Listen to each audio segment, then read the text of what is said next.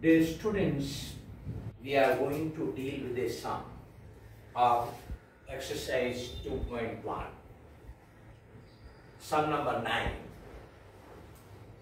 and the data is given with the figure in triangle PQR, angle PRQ is 90 degree. Repeat. In triangle PQR, angle R is 90 degree and M is the midpoint of RQ. M is the midpoint of RQ. And we have to prove that, PQ square is equal to 4PM square minus 3 PR square. PQ square is equal to 4 PM square minus 3 PR square. It's given here. PQ square equals 4 PM square minus 3 PR square. To prove this, let us understand what we have to do.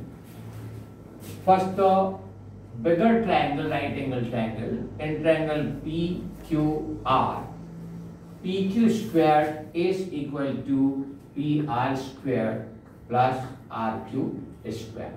This will be the bigger triangle. And by Pythagoras theorem, in triangle PRQ, PQ square is equal to PR square plus RQ square by Pythagoras theorem. Then we'll take another triangle and triangle PRM. Again by Pythagoras theorem, PM square is equal to PR square plus RM square. And then we'll find the value of RM. And then we'll go for the transitive property. So let me show you on the board. In triangle PQR, PQ square is equal to PR square plus RQ square by Pythagoras theorem. This is statement number 1. Now we will take this smaller triangle. In triangle PRM, PM square is equal to PR square plus RM square. That is again by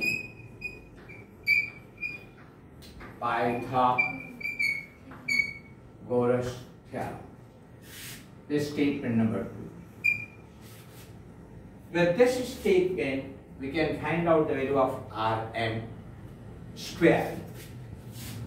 The PR comes to the left hand side and it states PM square minus PR square is equal to RM square. Statement number 3. Here M is the midpoint of RQ. So RM is equal to half RQ. Reason is M is the midpoint. That is 2 into RM. 2RM is equal to RQ. 2RM is equal to RQ. Now, if you substitute this value with here in this statement, RM square is equal to PM square minus PR square. So RQ here. We are going to substitute the value of RM. If you equate this statement and this statement. So you will be getting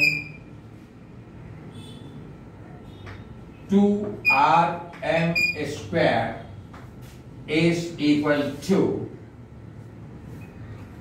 2 into, and this you are substituting. So 2 into Pm square minus Pr square. Now this will be substituted here, equating equation number 6 and 1. Equation number 6 and 1. pq squared is equal to Pr squared plus Rq. In place of Rq, you will be writing 2Rm is Rq. This one, in place of Rq, will substitute the value 2 into 2 Pm square minus 2 Pr square. This gives you Pr square plus 4 Pm square minus 4 Pr square. Pr square, Pr square. If you just solve with the like terms, you will get pq square is equal to 4 Pm square minus 3 Pr square. This was to be proved. pq square is equal to 4 Pm square minus 3 Pr square. This way, we can go for just recap. First, we took the bigger triangle PRQ, pq square is equal to Pr square plus Rq square. Then we took the smaller triangle PRM, again by Pythagoras theorem, Pm square is equal to Pr square plus Rm square. Then we find out the value of Rm square, and then by transitive property and simplification, we got the result pq square is equal to 4 Pm square minus 3 Pr square. Hence proved. I hope it's clear to you. See you in the next video.